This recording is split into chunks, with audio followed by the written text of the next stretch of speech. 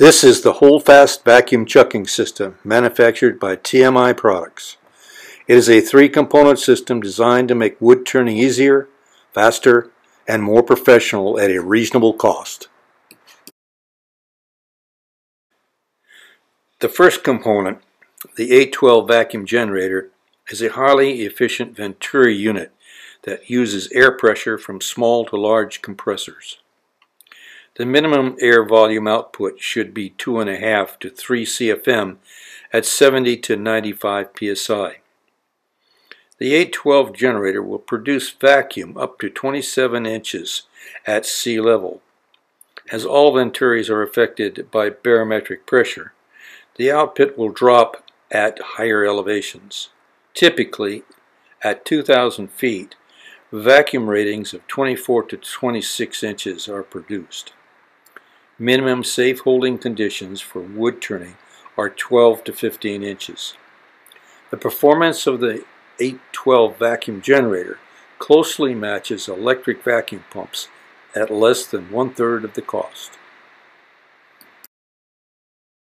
The second component is the universal V802 vacuum adapter, designed to fit any lathe that has a 3/8 ID through hole in the headstock spindle. The adapter incorporates a rotary bearing housing that goes onto a threaded rod.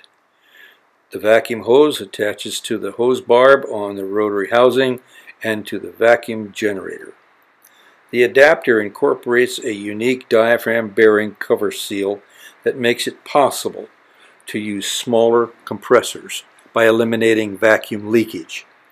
The threaded rod with the rotary bearing housing attached is inserted into the outboard end of the spindle. Initially, the rod is cut to length that leaves approximately 1/4 inch extending out of the spindle end. Finally, thread the locking adapter onto the rod and finger tighten. Attach the blue vacuum hose to the generator. The system is ready. Vacuum test details are outlined in the instruction guide. The vacuum chuck heads make up the third component. There are 3 sizes available: 3.5 inch, 6 inch, and 8 inch. They are molded in glass-filled nylon with a machined threaded adapter bonded to the backside. All are available in thread sizes of 1 inch 8, 1.25 inch 8, and 33 millimeter. Each chuck head has 2 closed-cell neoprene rubber O-rings. They are easily replaced. The seals are mounted to provide both concave and convex contact. The holding power of the chuck at 20+ inches of vacuum amounts to 9.8 pounds per square inch of the diameter area, or a holding force of 69 pounds for the 3.5 inch, 233 pounds for the 6 inch, and 433 pounds for the 8 inch. Accessory items help to make use of the chucks much easier. A few of the more important ones are the chuck reversing adapter, chuck extenders, and various spindle thread adapters. The spindle adapters are available in all thread size combinations, allowing a specific chuck to be used on various size spindle threads. The 812 vacuum generator is also used with the 820 wood stabilization system and with the router vacuum seal clamping kit. Both of these products are examples of the versatility of the 812 vacuum generator.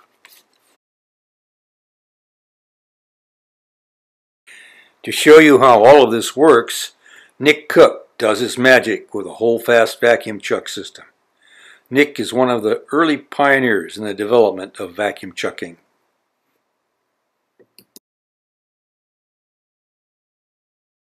The Holdfast vacuum chuck system includes 3 separate components. You've got the vacuum generator with a vacuum gauge on it and the on and off switch. It's connected to your compressor, which gives it the air to run through the Venturi, and then the vacuum line that goes through the headstock. The vacuum line is connected to a bearing that fits in the headstock on the tailstock or tail end of it, and then it's connected by lamp rod to a seal, and it just slides through here. You cut it to the appropriate length and seal it all up. Along with that, we've got 3 separate chucks that will fit in the system.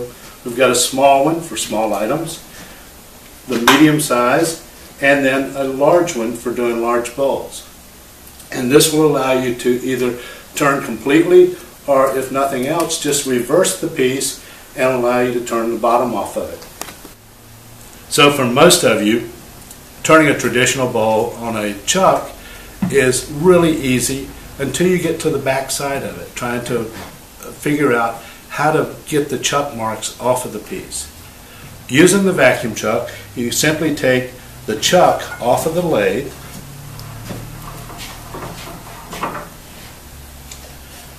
you attach the threaded insert and place the chuck into the tailstock. You mount the vacuum chuck, you bring the tailstock up to the vacuum chuck, it self-centers, you turn on the vacuum, you release the jaws of the chuck,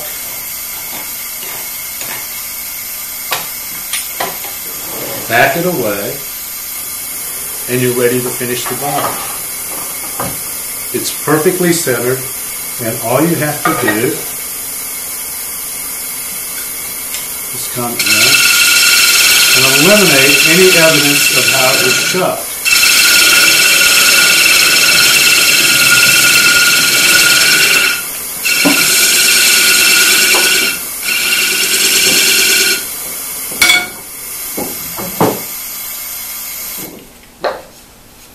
And that is a finished product.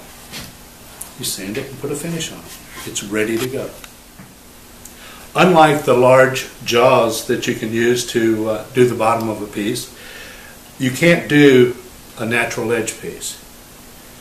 This will allow you to put this on here. We're simply going to put it on the chuck. We've already finished this, except for the bottom. We're going to push it up. Turn on the vacuum,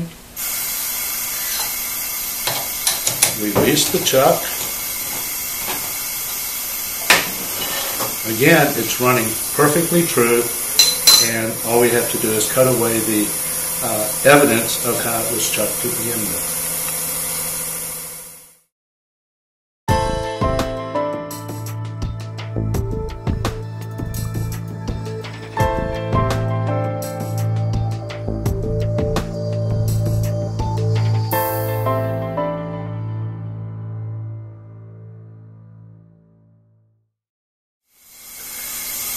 Okay, this time we're going to start with just a raw blank.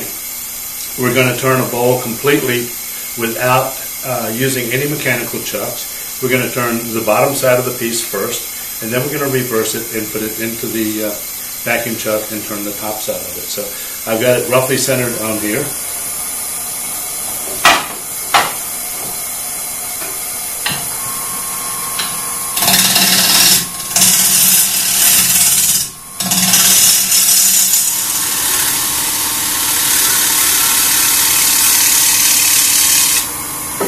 Take away the tailstock and we'll do the final finish on the bottom.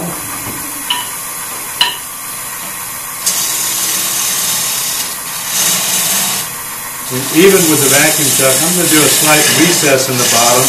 That way if the wood distorts at all, you're still sitting on a ring, and it's going to require less adjustment.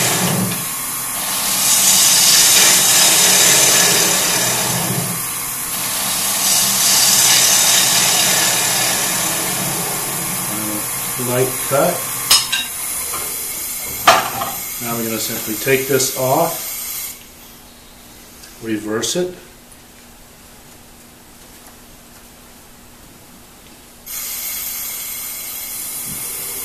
almost perfect. Amazing. Wonders never cease.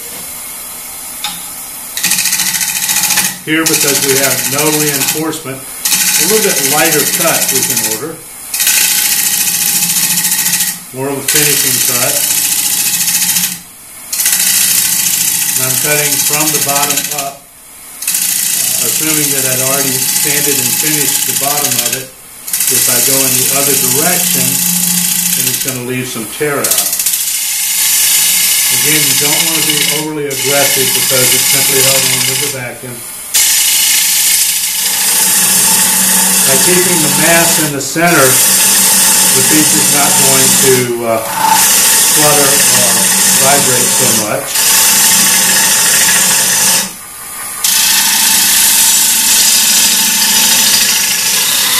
The hole is drilled in here for depth.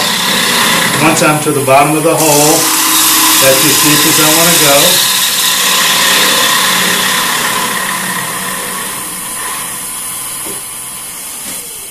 A little sanding and some finish, and the piece is done without any evidence of how it was chucked. There you go.